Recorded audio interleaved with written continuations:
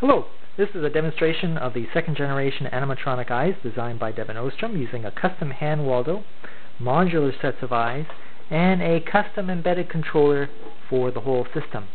What we do first is we turn on the eyes.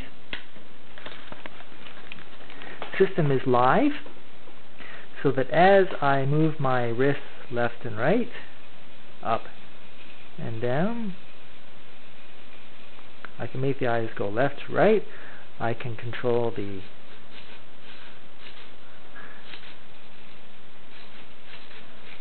where the eyes open or close. I can control the eyebrows. I can also have an automatic blink function through using one of the special switches, or I can just control them.